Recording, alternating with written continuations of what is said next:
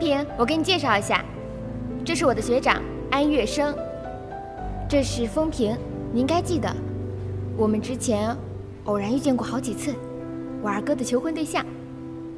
那么戏剧化的场面，我当然记得。谢谢。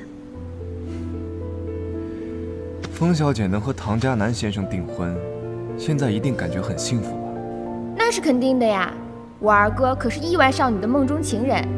风平，你说对吧？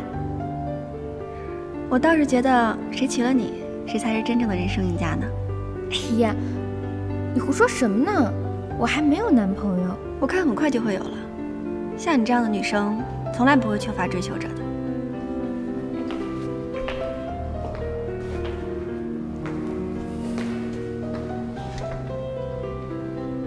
我昨天特意问了吴院长，我北行故人南去有什么寓意？他说，现在这个时代，大家都会轻易地走上不同的道路，然而彼此渐行渐远。我说我还是不太明白哎。教授就笑，说我太年轻了，以后自然会理解。教授说的没错，等你以后有了相似的经历，你就会明白。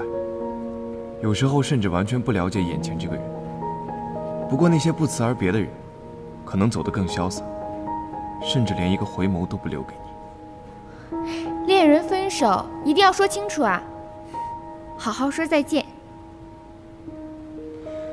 风小姐一看就是个有故事的人，你觉得明轩说的对吗？1000个人有1000个哈姆雷特，什么样的理解都是对的。哎呀，不要总说这些离别呀、告别呀，太扫兴了。我带你们去看一个我特别喜欢的一幅画，名字叫做《相遇》，画的可美了。我都打算等画展结束了，我就把它买下来。相遇当然永远比离开美好得多。走，风平，我带你去看。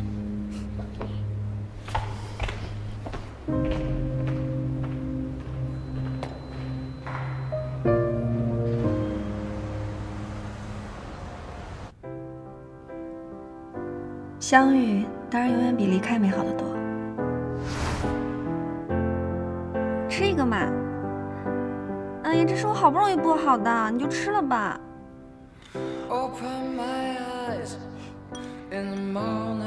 来，再来一个。哎呀，不吃了，忙着呢，你自己吃吧。你吃吧。哎呀，自己吃吧。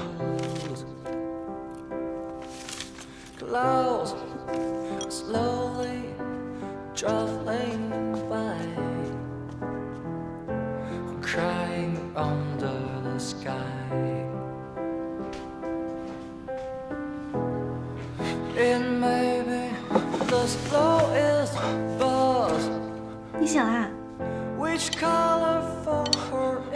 你怎么不叫醒我？我今天还有个资方要见呢。我看你太累了，想让你多睡会儿嘛。你要不带着路上吃？不用了，你自己吃吧。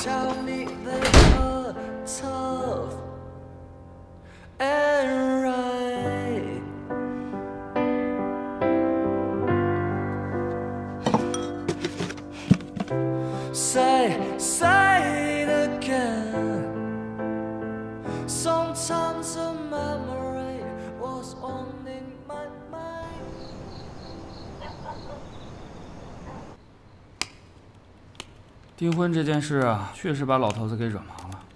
他现在让我替大哥去收购智能思维。哎，赶紧帮我想个办法，怎么才能脱身啊？